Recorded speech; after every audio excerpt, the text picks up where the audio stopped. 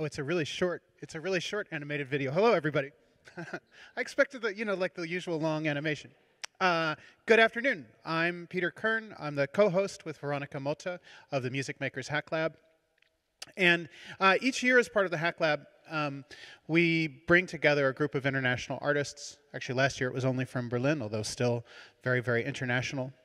But they come to us from around the world, and they have a week to work together on new musical performances and collaborations. The essential technology to this is not so much machines or circuits or code as much as it is human interaction and collaboration and improvisation. Ioana has actually been a participant in the Hacklab in 2019, one of those years in the before times. So this year we have a new group of people. Each year we also bring in the input program as a way to get inspiration and ideas and challenge our thinking a little bit to start out the week. And so that's what we get to do today. So this process will lead up till Sunday in Houtzwei. We move from Silent Green over to Kreuzberg. And on Sunday afternoon, I hope you come and see our concluding performance. But first, to scramble our brains and give us new ideas and see some work, we're happy to welcome Ioana Vreme Moser here to Silent Green today in this very imposing, exciting space to show us her work. And we really appreciate the support of the Shape Plus platform to make this happen, along with all of our other partners. And that's all I've got to say. So I will turn over the room to you. Thanks so much. Thank you so much. So yeah, thank you for the invitation, and I will start with a little introduction of what I am and where I came from. So I started my artistic career as a ballerina. I was a ballerina for 10 years, and at the same time while I was dancing this ballet, I was also growing up on the stage, so I was surrounded by a lot of very interesting elements, including a lot of makeup and costumes and wigs and things like that. And that moment of my childhood really inspired me later on. I was also very, very in love with Barbie dolls. Like, I loved Barbie dolls a lot. And at the same time, I started to slowly draw things. And I became in love with drawing. And what I didn't know back then is that what I was drawing was actually sound. So I was doing these large sound notations, compositions, and I was always trying to figure out moments of tensions in line, in movement, basically, because I was combining what I did on the stage with the drawing. And so I discovered circuits, which was a big realization for me, because it was exactly the right format for my thinking, because here I could combine all this knowledge in dance, so the movement, with drawing. And because basically what circuits are, they're lines, they're drawings where electrons move. Right, so they go from one part to the other, they interact with different elements, and they create certain movement, and that movement can be reflected in music or sound or any other type of motion.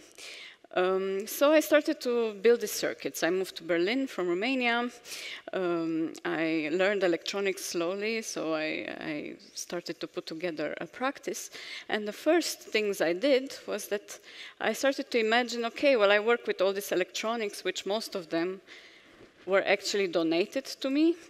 So a lot of people would donate to me different components, and then I would hoard them, and I would start to categorize them. And I also started to think, okay, what happens with all these things that we produce, right? We make all these instruments, we create all this technology, and this ends up in a wasteland eventually. And at some point where it piles up, it will create kind of like a geological layer on Earth of this electronic waste. And I started to imagine how life could emerge in that electronic waste. And so came the first piece I did, which was Zurcubuk Nux Tridens, and it was a creature living in a nut, Pterygota alatata, and it would mimic the sounds of mating crickets. And then I kept going and finding little interventions and objects that I would create from this electronic leftovers. So for instance, this was in Seoul, in South Korea, where I found a crack, and I created a creature in this crack to kind of, in the remembrance of these electronic markets that they used to have in this area that were all gone. So kind of like crafting electronic markets where they would make all these parts by hand. And because of gentrification, of course, they were kind of filled with commercial centers, and they disappeared. So I left this trace there from these parts that I collected from the market. And then I entered into this organic realm, so I got interested in trees and mostly leaves, and I discovered that you could convert leaves into loudspeakers. So by spinning them around with a long wire and putting a magnet inside, I could make a diaphragm of a loudspeaker. So I did this piece called Thermofrunzus, which was reacted to the environment fluctuations, and it would, as it would dry, it would change the sound slowly. And for sure, like, because for me the diagram was so important, I would always display it. So the circuit is on display, you can see exactly what is happening there. Usually the circuits look like this, so it's very organic looking, although it's not organic. And you can see everything what is exposed. And then later on, in 2021, I became interested in the radio phenomenon, and especially into trees and the entanglement with this radio phenomenon. So I discovered that basically trees behaves like massive radio antennas. So the leaves of the trees recept radio frequencies. And there is quite a lot of study on that, how this happens. But what I also thought very interesting is the fact that the tree itself as an organism is situated half above Earth and half underground. And underground, it's kind of connected to this entangled world of roots, and then the mycorrhizal circuits, so it's like a large circuit underground. And in a sense, it's also called cordially the wood wide web, because the trees can communicate with each other through these circuits. And at the same time, up in the corolla of the trees capture our interferences, so our disturbances, the internet, our internet. So then I thought, well, that's kind of interesting. I searched a little bit further, and I found this patent from George O'Squire, where he's finding that if you take a nail and you pin it inside a tree, you can listen to radio to it. So I was intrigued by it, and I wanted to kind of see how this works. And then I found more declassified army patents where they were trying to use, it was just an idea at some point, it didn't really get implemented. But it was this idea how to use the forest and transmit through the forest. So I looked at this construction, and I thought, what if I can make a device that actually displays these moments of interferences in between the two communication networks. So one, you have the communication network above, our communication network, so the human one, and below you have all these roots and its own ecosystem. So, but they interfere each other, and it's actually, there's a lot of studies that show that trees suffer quite a lot from the EMF radiation. So EMF radiation, as you might know, is like all that we use for our telecommunications, for our internet, and so on. So I decided to test, and I took a coil, and I made a very DIY kind of contraption, which I installed in Grünewald, so next to Berlin. And this is what I got to hear.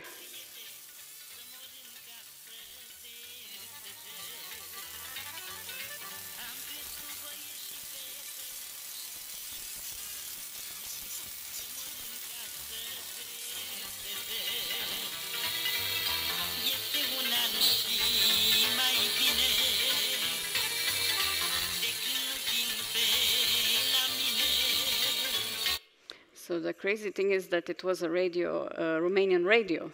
And I thought, how is this even possible? Like, and I have a witness. I'm not faking the story, you know. I was there. I was like, this is incredible. Actually, it was a diaspora radio with Romanian music. So I was like, oh, this is amazing, you know. Now I'm just going to make a piece out of it. So I took this devices, and I started to create a circuit which was inspired by this crystal radio circuit. So a very simple circuit, just a lot of amplification with a large toroidal coil. So this coil around the tree captures the electromagnetic waves of the tree, so the field of the tree. And then I just hook it up to this amplifier, and on these brass pieces you could hear these sounds. So whatever the trees were capturing. And I started to place them in different cities. So this was in Berlin at the CKU, and here it was very loud because there's a lot of trains, and it's like a train station next to it. So they were very percussive and loud.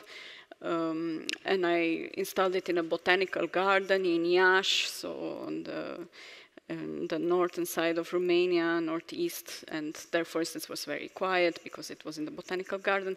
So I started to understand a little bit what is going on with these trees, and to obtain different textures of sound depending where I was installing them.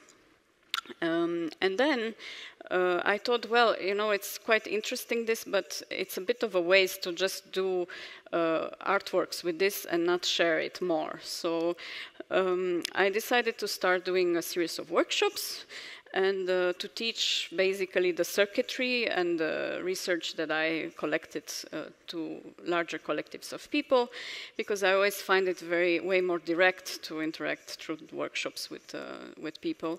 So actually this is something that I did for all my works. So I always like do a work and then I do a workshop because I want to share what I collected. And now we will go to the most fun part. This is a parallel exploration.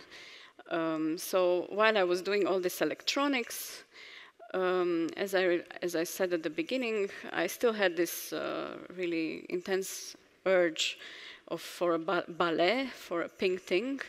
And all of a sudden, once it hit me that I should make an alter ego. So slowly, this is how Coqueta was born. So Coqueta is my alter ego that embodies all this like makeup world that I experienced as a child.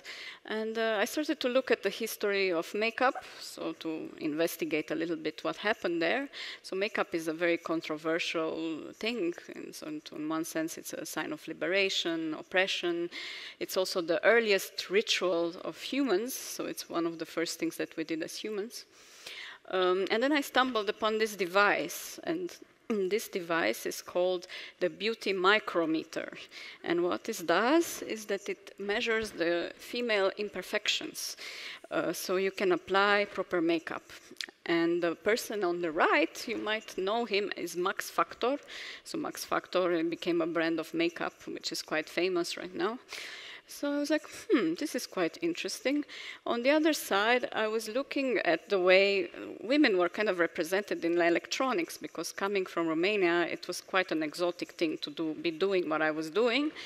And I saw, there's this case of the refrigerator ladies. So as you might know, in this ENIAC computer, these are one of the first computer programmers that work on the ENIAC. But for a very long time, until very recently, we believed that they were refrigerator ladies, which meant that they were just posing beautiful in front of the computer to make the computer kind of sexier, I guess. So that's what people believed. And then I also looked at this kind of things. So these are the covers of a computer magazine from Yugoslavia, Računar, and where you can see this exactly this image of this refrigerator ladies. So the ladies are posing in front of the computer. It's all very sexy. And lately, I found this video, which I think started like for good the project. Let's hope it works. Now, a computer for women. How did the idea come about? I had the idea in a dream originally, and then the next night I dreamt about it again. then I probably had the same dream for the next 40 or 50 nights. And I thought, yes, I'll do that. And that became the Petticoat 5? Yes, the Petticoat 5. It's a computer made by women for women. So, let's take a look at it. Now, the first thing you notice is the shape of the keys. That's right. They're designed to make it easier to type with long nails. Oh, that is a good idea. And what is this? Well, that's a place to put your rings. Ah. And on the side here, we have a tissue dispenser. Uh-huh. And over here is a vanity mirror which pops up when you press this button. And the space bar is an emery board. So, I suppose you could fix your makeup while you work? Well, yes, you could. Yeah. So this is where it all started. While I was walking on the street, I discovered one day a box of, like a makeup box, and I decided, oh great, let's build this big diva computer. So I started to build a series of instruments. This was the first, was a filter box. And then I found a wig box, and I created a circuit inside of it, like a mixer, and I think there was also the circuit for the electronic lipstick. So slowly, I started to have a few more instruments, and then I brought them on stage. In the beginning, I was very insecure about it, but I started to perform with it slowly. Then I took my old shoes, I put some microphones inside them, so I could make very loud pops with the shoes. Then I took my shoes and I made a modular system in my shoes. So I started to really get deeper into electronics and to understand the analog systems. So I was designing my modules and copying from bits and pieces from other places, putting them together. Then I was, during the pandemic, what should I do? So I made a breast synthesizer. This is a Titstronic where you can spin your nipples. And I started, unfortunately it was the pandemic, so I felt a little bit ridiculous to go with this on stage, but it's still in process, so maybe one day it will be finished, and it actually exists. It's just that I performed it only once, so, because of the pandemic. And then I looked at makeup, so going back to makeup, because this is what started the whole journey. And I started to go deeper to understand how these makeup devices are made. And I realized that, for instance, lipstick, it has a long history that is entangled with toxicity. So lipsticks usually are quite toxic, like they're made of arsenic, a little bit of lead. And I thought, well, that's kind of funny because I solder so much with lead, and then I put lipstick on my lips, you know, so it's kind of a conjoined action. So I said, okay, how should this device sound like? So I built an electronic lipstick instrument where I cut the lipstick in two. I put a potentiometer inside, so when you would raise the lipstick, you could make a sound. I had a little bit of a pressure sensor on it, so I could apply it on the lips and make a sound. And this is how it ended up. This is me playing the lipstick, electronic lipstick, as a guitar, like it's called the lipstick solo.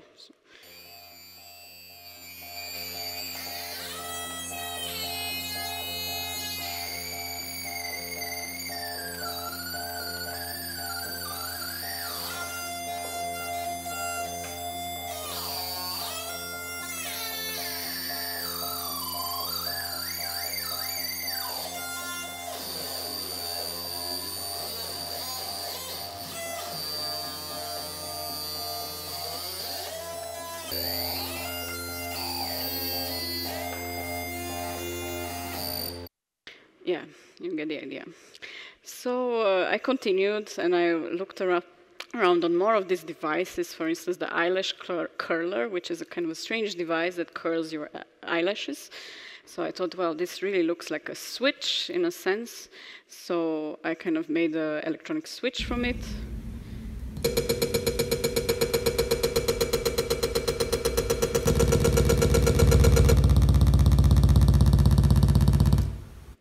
Then I thought, okay, foundation, you know, foundation is this layer that you put over your face, like a pâté, like you spread it everywhere. And to me, it's like, it sounds very, it's crispy and noisy somehow, because it's, I don't know, that's how I imagine it. I continued also thinking about, okay, what you put on the face as well, the blush. So I made these brushes for the cheeks. and this is a selection of the face application. So we have foundation, in the middle we have powder, and on the right we have blush. That's foundation.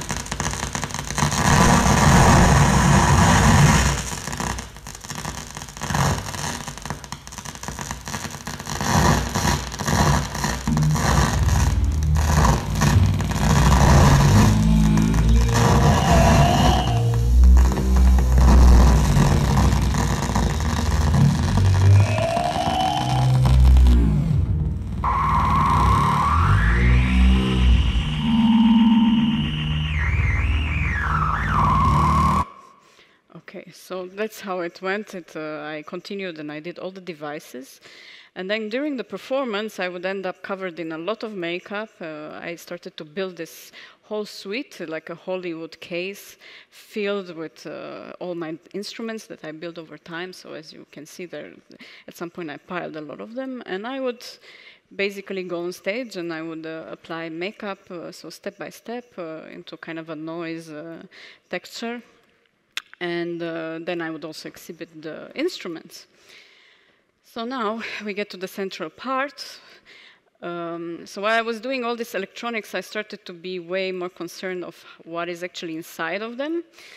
And then this year, I found that I found these chips that look very funny. They're kind of like a little octopus, and they are actually the first integrated circuit that was commercially available from Fairchild. And I started to work a little bit with them and to see if I can restore them. So I made a piece where I kind of restored them. I made them oscillate, and I preserved them through large pieces of candy. So this is actually sugar in it. And then later, like this year, actually in spring, I wanted to go even deeper into this process and to understand how we can bring these complicated circuits, because at this point we have so much complicated hardware and we do so many great things with it, but we have no idea how it actually works anymore, right? So this is a bit of a problem, I think, for our future. So I thought I would like to bring all these complicated things to a simple form and to teach people how semiconductors work, because we use so many semiconductors. So I looked at the history of transistors, and I made this project where I started to find kind of the core of all of this information revolution. So by tracing all the history behind it, looking at how these things are mined, where they come from, and how did we end up to this very complicated thing that we have today. And of course, looking at the beginning at crystal radios. So you might know that crystal radios, they really use pieces of crystals. So this was the first and simplest semiconductor one could make. So I looked at those, and I looked how you could hack those. So you can see this is crystal radios, where the crystals are actually the credit card chip, or a razor blade. Actually, the razor blade one is from the World War II, where how soldiers were communicating with it. And I thought, well, this is interesting. But the problem with this is that these are all demodulating things. So you could hear radio with them, but you cannot send radio with them. So to send something, you need to create an oscillation, right? And then, this is the case of the AM, you modulate that oscillation, and then you can send your signal far away, you can communicate with the other people. So I thought, oh, well, this is kind of hard to do, actually, because as you might know, like when you have an oscillation, if you have an oscillator and you don't have a transistor involved there or something that is active, the oscillation will start and slowly it will decay, because there's nothing to push it. It's like a swing, yeah? Like you have a swing with a kid on it, so you push the kid. If you don't keep pushing the kid, he's gonna at some point stop. So what the semiconductor does, it's that it's pushing each time just the right amount to make that kid swing perpetually. So he's like swinging. And this is how you create a sound as well, right? You make an oscillator.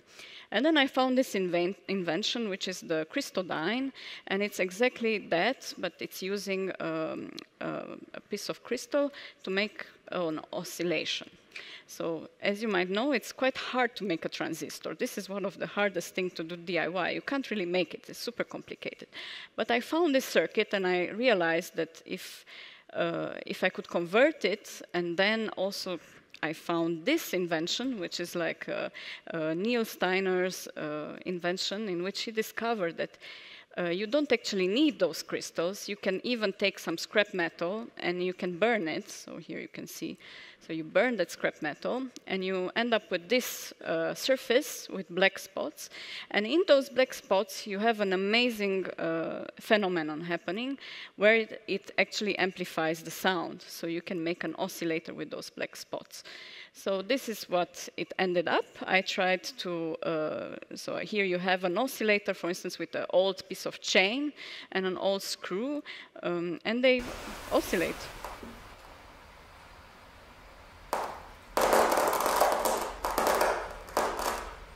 It's very hard to make it oscillate. It's not like a normal oscillator. So.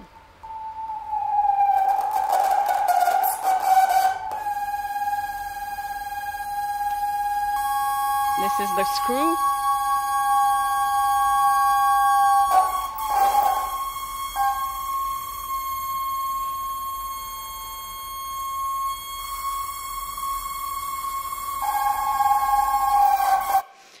So this became screaming minerals, because I realized, okay, I can make all these minerals scream, and I can make basically super simple oscillators that would contain, as you see here in the diagram, there's only 3 components. You can take an old transformer, 1 capacitor, and you can make your own semiconductor, and you obtain a sound wave. So, but this is not just the beginning, like you can modulate that sound wave, so you can connect more of this together to create a synthesizer that is basically made of scrap metal and without transistors. So this was quite interesting for me, but I thought I will not make an actual artwork with this because it's kind of suited for a collective. So this project stayed in a collective. I started to do these workshops in which in each workshop we were exploring different sides of these semiconductors. So these are examples of the cat whiskers that the people would make. So you had to make this kind of pin that holds and touches the scrap metal. And different participants made them differently. We created these instruments that had as a central piece this handmade semiconductor. So we made, each participant would always make one. And then at the end, we would connect them together to kind of modulate that oscillation. And yeah, it would end up quite... here's an example of different semiconductors and an example also of modulated sound.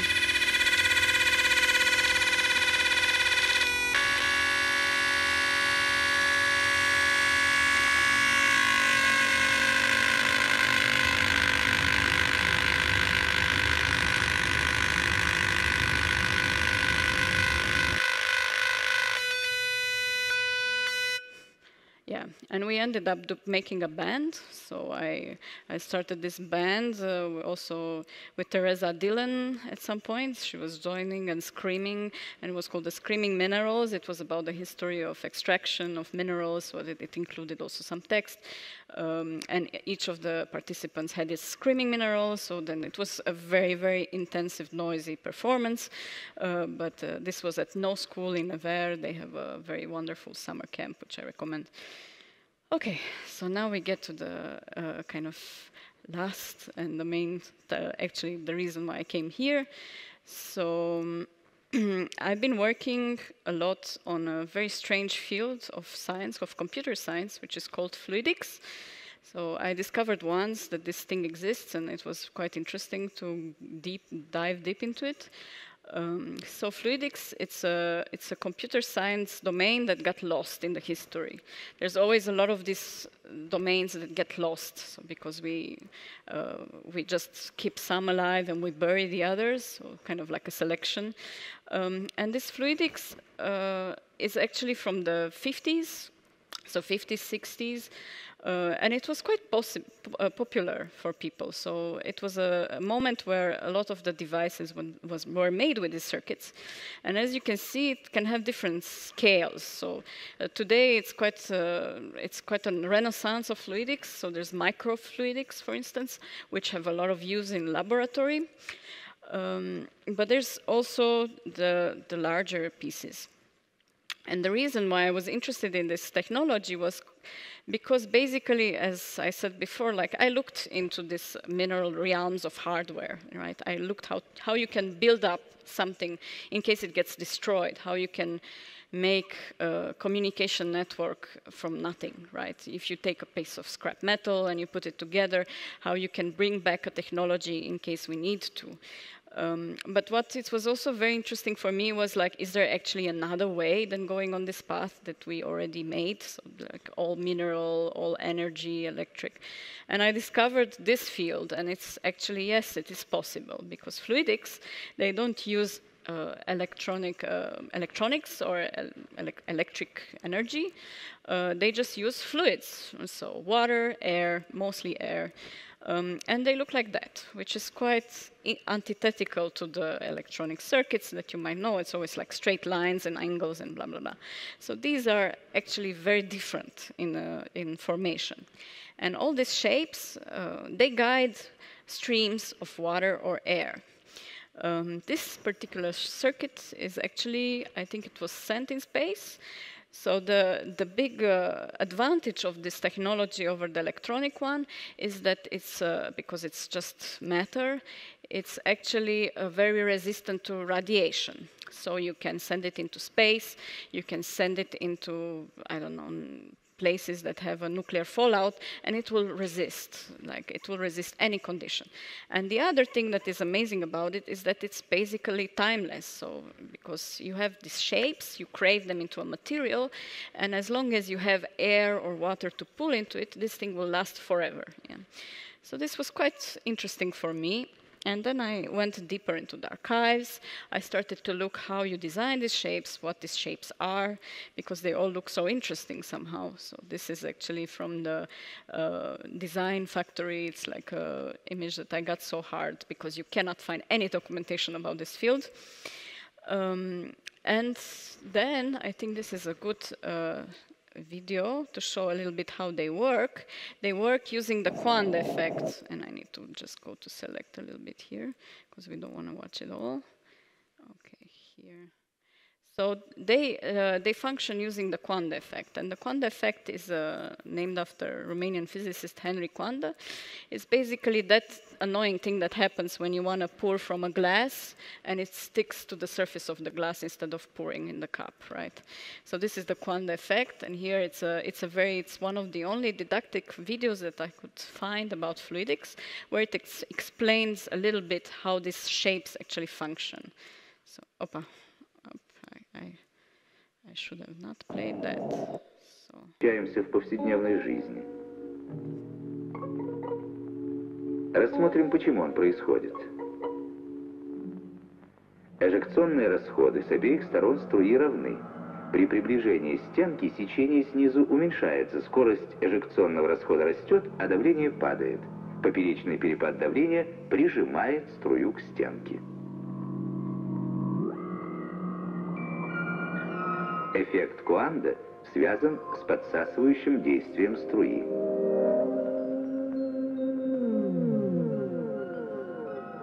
Эффект работает и на затопленной струе. На положение струи не влияет появление дополнительной стенки. Оторвать струю от стенки может сигнал управления. Если его снять, струя не возвращается к первой стенке. Таким образом, реализуется свойство памяти.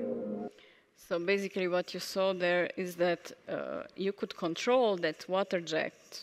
You could control where it moves with another jet. So this is basically a transistor.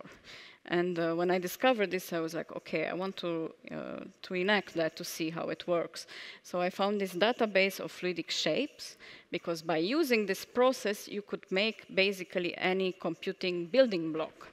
So computing building blocks are kind of, they're like Lego pieces that you connect together, and then you create, I don't know, maybe a computer memory or something more complicated. And they are usually in the binary form. They're composed of these logic gates. So logic gates, they have different conditions, and they run on Boolean algebra. So what was very interesting was that you could have this Boolean shapes, which usually are made of transistors, right? So they're all electronic, an array of transistors, but you could have them in these funky shapes, and they work the same way. So by pushing streams and with the quant effect from one side to the other, you get basically the same thing, an analogy to electronic computers, but an analogy that is functional in itself. So you can use this computer by itself. You don't need to translate it. So I looked at the memory shape, and when I started the project in 2020, I discovered that this field, and I focused on one shape. I was very kind of fascinated with the memory, how to build a computer memory from this. So I took the shape and I made it from glass with the help of a wonderful Romanian glassmaker, Marius Deac. So he made it on my measurements, this very complex shape. And then I thought, okay, I want to make an array. I want to make a shift register. So I put them together, and I sketched kind of a system and machine that would be always in feedback with itself, so it would always memorize one bit of information at a time. So in a sense, a very stupid machine. A machine that doesn't only write one bit of information at a time. So I built it up from glass and from wood. So it looked like this. And then I thought, okay, well, I want to show also each time this machine is actually memorizing a one, so a one bit of information. So I built a glass speaker. So I took a spiral of glass, and I put, you see in the middle, there's a little coil in there, and underneath there's a little magnet. So each time I got a sound, I could amplify it like this. And then I also put a sensor, and I put inside the water salt water, actually salt. Yeah? So I put a salt solution that would conduct electricity. And then each time I would get this little bubble full, I could track that, and I could amplify it into a sound. So each time you hear the memory works, you get a little sound. So yeah, and then you can see how it actually functioned.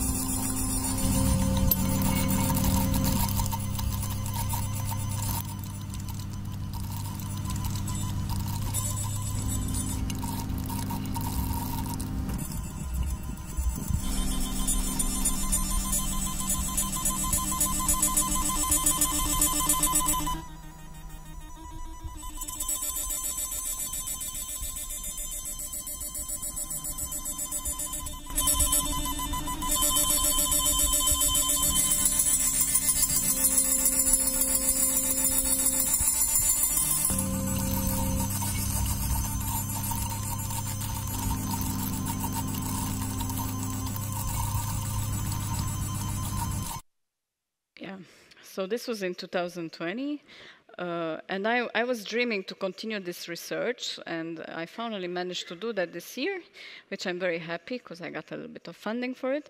And I had to go deeper into the archives, so I'm actually going to finish with this. I went deeper into the archives of the Technical University in Berlin, and I found a lot of documentation about these fluidic shapes, because you couldn't find anything. And I also started to look at computers like as a whole system. So this is a Moniac. It's one of the first, not really the first, one of the earliest fluidic computers. And what it does, it's that it has all this how you say, containers with water. And it actually shows the economy of England. So by using water, it's an analogous machine to the economy of England. So in this case, water is money. So money flows, water flows. And then you can symbolize by this flow and predict changes in the economy of the country with a flow of water. So, and it seems that it was so efficient that they actually used it a lot in predictions, but it was mostly kind of like a didactic system. So I thought, okay, what if I would do this for a larger system? Like, because basically this was in the 40s, so it's quite a long time ago. And in the 70s, you know, the cybernetics began, everything we see, everything as a system, as an interconnected system. The world is an interconnected system where every change interacts and so on. So I thought, what if I would take this schematic, which is from World 3, it's the first computer program that predicted basically the end of the world. But back then it was very controversial, so nobody believed it. So I thought, what if I take this thing and I could use fluidics to make a large computer machines that would show how this thing works. So I started to look at it. I started to look how these predictions worked. And here you see in the first square, that's the business as usual. So that's the path where we are on now. And this is from the 70s, but it seems that it's very accurate. So we still are right on track for the destruction. And on the right, we have a balanced system. So there, with a little bit of intervention and our goodwill, we managed to balance the system. So I thought to make a machine that would show these two algorithms. And this is a little sketch. And then I said, okay, like let's see what's the hardware for the machine. So this in October, I went in Linz and I did a long research on these shapes, which you can actually see here. So these are the shapes. So to make each of the shapes, it was very hard because I was working on these old patterns, but they were not accurate. So I had to etch them, then adjust. Then I think each of them had like 5 or 6 iterations. Some of these shapes are actually inspired by the human anatomy, so physiology. Here you can see the equivalence element is actually quite similar to our nasal oral system. Here is an old Soviet chip that was using the equivalence, because this technology was actually used for quite a few years, so it was not really just a fantasist technology. And these are other computer chips using fluidics shapes. So I ended up with these shapes, which are kind of an educational toolkit. So I said, before I do a larger piece, I would like to understand the shapes, and I would like to teach these shapes. So I would like to show them to people, so they're kind of easier so we kind of deconspire the myths behind computation, because when you look at them, it's very easy to understand how things work. So I made this modular system of fluidic components, which you can also come here and have a look later on, how they look. They're just a test, so it's like version 1. And I'm aiming to put them together into complex circuits. This is, for instance, an adder, to integrate them into larger pieces, like this. For instance, this is a binary counter. I call it a non-binary counter. And this is a large calculator. And yeah, and this is where I am right now with my research in fluidics. And it's just keeps going. And I would be very happy to take any questions. Thank you.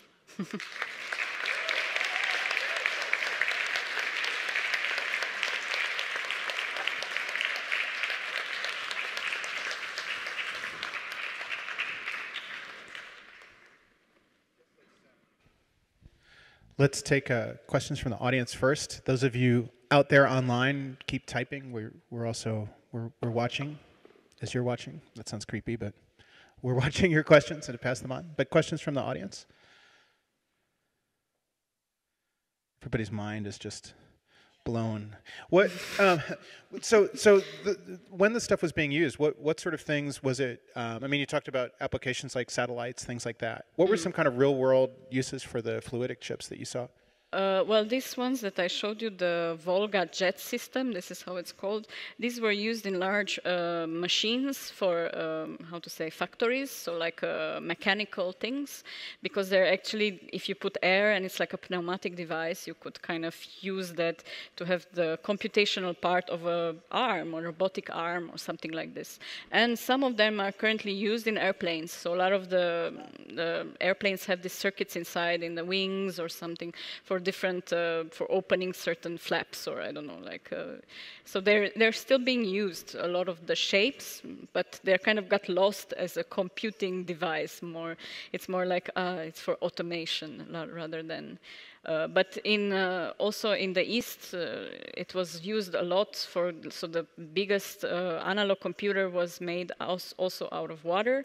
I just didn't include it because it's a bit too much information, but there's like 5 or 6 computers that were running exclusively on water and air. Flowduck in England, so like proper numerical, there's one Turing machine as well on water. So it was an analogous form of doing computing in a different way, and yeah, it's just kind of got lost a little bit. Wow. And there was a sort of specific Romanian history to this too, distinct from whatever was going on with the Soviets. Yes and no. I mean, for sure, when I started the project, I went into Romanian university in my city, and everybody was working on this for medical applications as well. Because wow. It's, if you know, with the COVID, also with the respirators, that can be, like, these valves can create some kind of a mechanism that, makes an oscillation, because you can make oscillators with them. For instance, here I have an oscillator, so you fill it up and you can breathe in and out. So they were working a lot on the medical applications more in Romania. But yeah, I think we also had at some point something it's just super hard to find at the moment. Yeah. Well, any of us with fighting off colds at the moment now can treat our sinuses and throat with a newfound respect as fluidic computers. Do we have? Oh, there's a question. Yeah. Why, say it again. Why it was abandoned as a yes? Oh yeah, why it was abandoned. Well, it's it's not as fast as the electronics. So the electronic counterpart is way faster, and people wanted things to be small and very fast. So this is why they abandoned everything that was slower in the process. You have a lot of these alternatives. This is just one. There were magnetic computing. There was a lot of other devices that were competing at some point. And because it was not efficient enough or like fast enough for supercomputing, they left it behind. But for me, I think I don't know. I think we have to slow down a little bit. So that's why I find this technology very interesting, because it's so slow, it's so inefficient, but it works. You can compute numbers. This is, for instance, a calculator. It adds up 3 binary numbers with 3 other binary numbers, so like 2 binary numbers basically. So you can add up number with these things. It's just that it's of course much slower. Yes.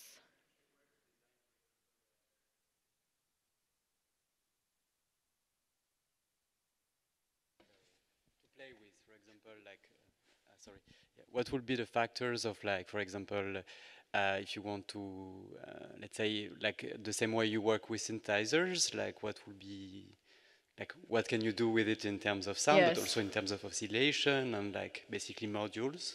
Yes, well, I am in this process of finding this out, actually, but it's very great that you have oscillators in it. So I have here also, like, I think one of them. This is an oscillator. It has like a feedback loop.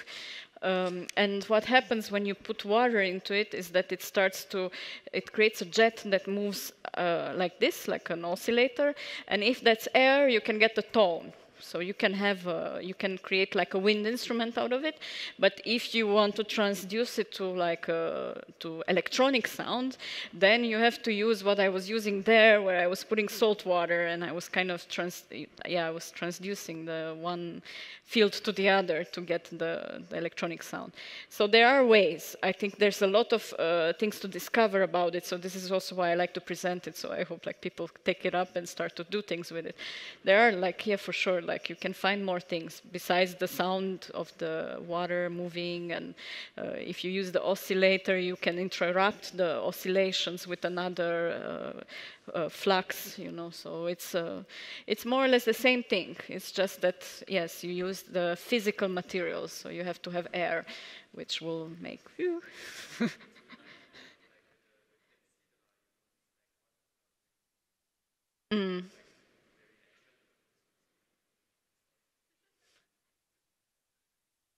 Was saying that it reminded me of like the water clocks, like that was used also in ancient time to measure time, but also like this kind of like tension between the pressure and the water applying pressure and so on, and having a closed loop in a way.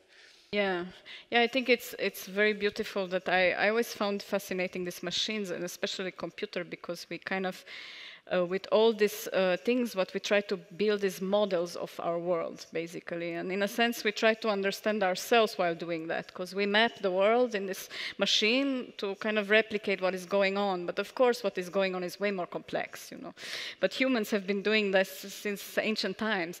And I find it very beautiful, you know, that it's a kind of a reflection of our questions of what we are. And this is also why I mean, most of my work is about computing, more or less. In the end, there is sound to it, but I think the central theme is like this weird machines, you know, like what is going on there with them. Any questions from the internet? Okay, so the internet is just fully satisfied or doing other stuff in the background. What was the question?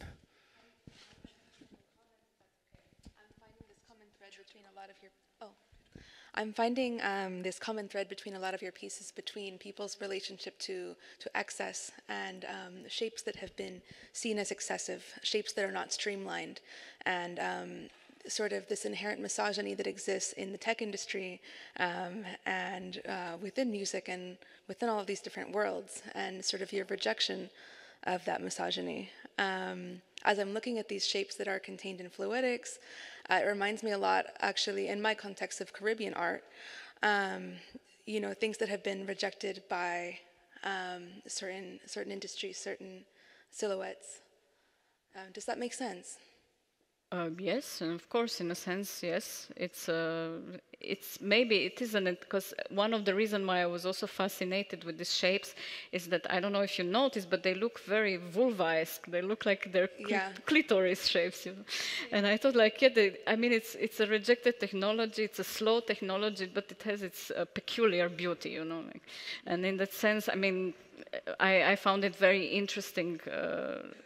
To look into it, and for sure, you know, there's so much other interesting cultures and interesting things we did that are completely left apart. You know, we don't talk about them; they're not in the history, like nowhere. You know, so I think as artists, it's good to dig a little bit and surface some of these things. You know, because they can be very helpful to create a good future for us. You know, I don't know. I hope so. Totally.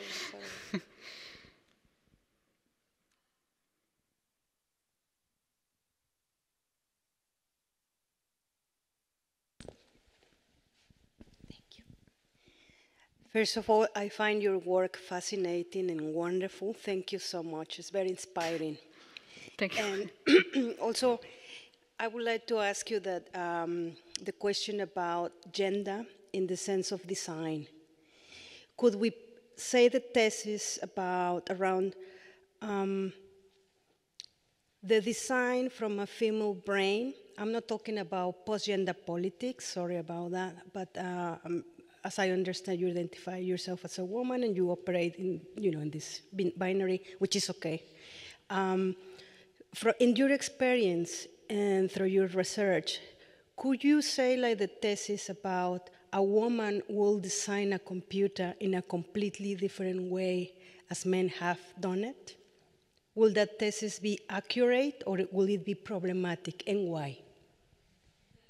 I think it could be problematic anyway. I think we have, in that sense, I think we have to get over this, this binarity, and I agree. It's kind of part of, it's a I was showing this video with this women with the woman computer, which was, it's actually a parody. It's not something that actually existed. It's part of I think it's a comic. It's Look Around You, right? This series from Channel 1 or something, right? Yeah. Yeah, but it was just enforcing this over-exaggerated, sexism.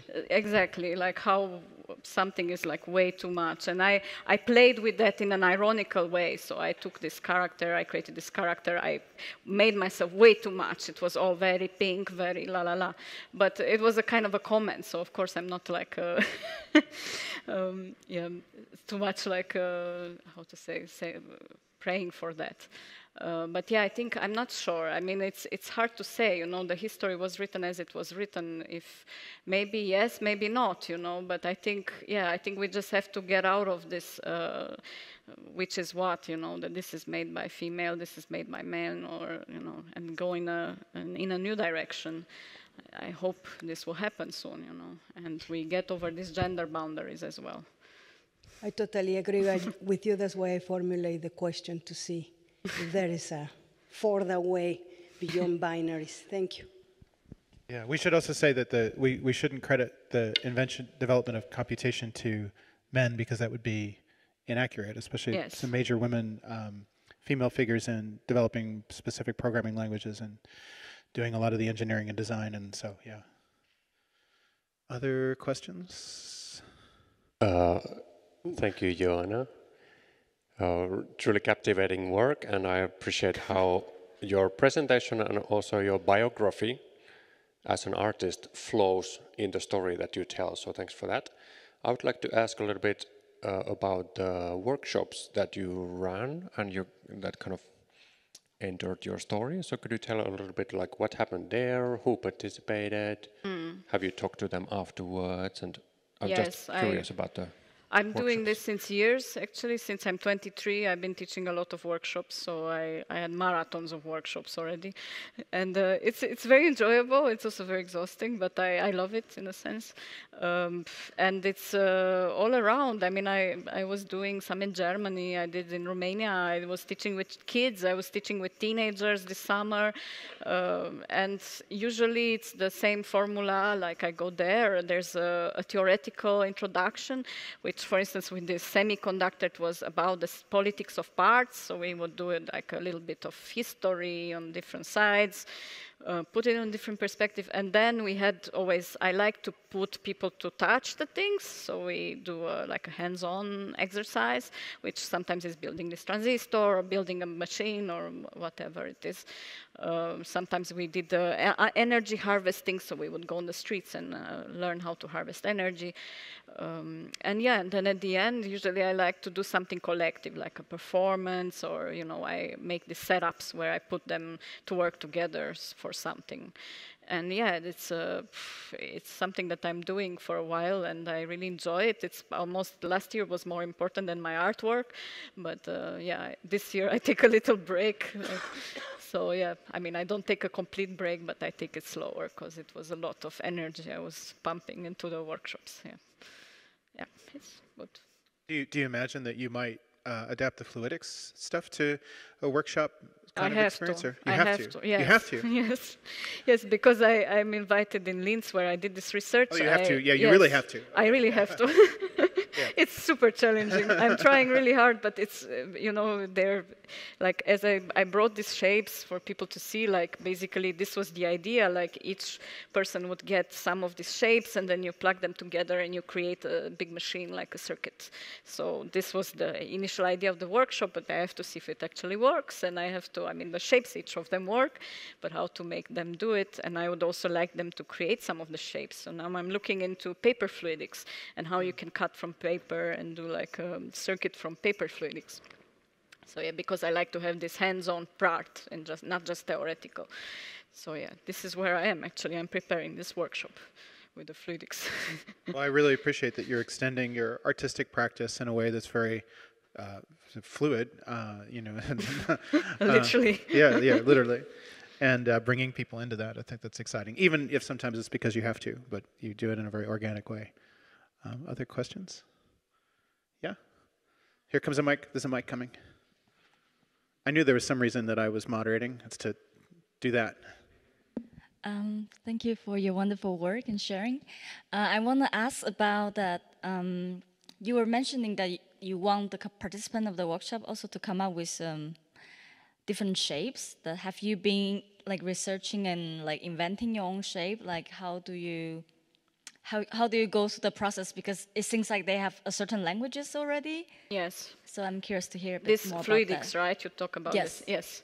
Yes. Yes. So it was kind of hard because there are a few books about it, like a cookbook, you know, like in electronics where you have the cookbooks. But it doesn't really write exactly how these shapes should look like. So sometimes you have a sketch, but sometimes you don't have a sketch. And then some of them, I found a patent, which was very useful because then I could take that shape, I would vectorize it, and I would start engraving it, and then adjusting small angles until it actually worked. Because I would pump the water, I would see it's not working. So, okay, I changed this. It's not working. Okay, I changed that. And like that, for 5-6 times, I would like engrave it and retry it and retry it. But with some shapes, like I had to remake them completely because they're made for air. And air is different. And sometimes you have vents that are for air. So a lot of them are changed for water. And I think to make shapes, for sure, like this is actually a very interesting input, like I will think about this. There is possibility to do them, but you have to know the rules a little bit, you know, because as I put this video, you have these angles, the jets are coming, so then you can manipulate the jets with these shapes. And then if, it's actually a great, thank you so much for this. I could ask them to do, but yes, it's quite tricky to make it work. So in theory, it looks simple, like you make a shape like this and then you put water into it. But to actually have that effect happening, it's very, very difficult. So I managed to get 13 shapes working out of, maybe there's more. Some are analog, some are digital, but they can all be used analog because it's actually work with matter, so you don't have this binary constriction at all. So all of them, in a sense, are analog. You're not in this digital field anymore, you know. So yeah, I think that's possible. It could be that you can come up with new shapes, and it's an idea for sure. Like at the moment, I'm in the archiving process, so I'm like an archivist. I search, I retransform, I convert them, and I bring them all in the same format so that they're accessible, you know. And I will see, like, if I can come up with new shapes. That would be cool. Yeah, I really feel like you are discovering ancient languages or something. Yes, it feels like it. It's very entertaining. Maybe one last question? Well, I have There's to. a hand That was such there. it's too enthusiastic to turn down.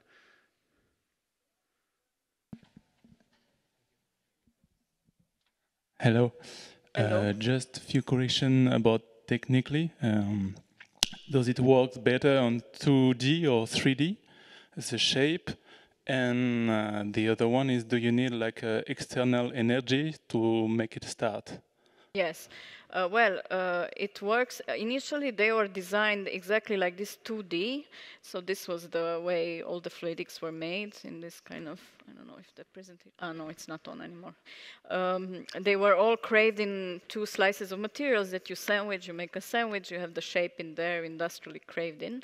And the way these are designed, they're designed for 2D. What I did before was that I made it 3D. And this raised a lot of complications, actually, which I didn't consider, because I was like, oh, it's going to work. And it didn't really work, but it kind of worked. It was like really kind of worked. Because actually there you have a surface, because you obtain more roundness, then the jet doesn't know anymore where to flow. So it starts to go everywhere. So it's a bit more complicated. So technically you should do them 2D, not 3D. So if you want to use the knowledge that is already gathered by all these other people, you should do them 2D, but I'm sure it's possible to do them 3D as well, so properly. So I already tried that, and I still want to try a little bit more. But, you know, it's just that it gives so much complication to it that it becomes harder to contain it. And the second thing, which we're asking about the power, for sure, at the moment, like, you're supposed to pump that air and the water in it. Now you can also use a gravity pump, so you don't need to use actually an electric pump. You could use a gravity pump, and this is what I'm actually looking into it. So the gravity pump is a device with, I think, 6 containers, and somehow through the way of the fall of the water, it pushes up. Or you could also use a container up, and that kind of flows through the natural flow. The only thing is that they kind of require specific pressure. I mean, there is range, but there is one pressure which works the best to form this beautiful jet that you can work with. Yeah, so I don't know if that answers the question. But yeah, totally. Thank you. All right, I guess that's the time we have for today, although I'd say to the Hacklab participants, feel free to hang out and say hi or check out these, come take a look at these closer for those of you who are in the room. But we have to break for now and come back at 5 o'clock. There's another talk. But thank you so much. What a mind-blowing experience.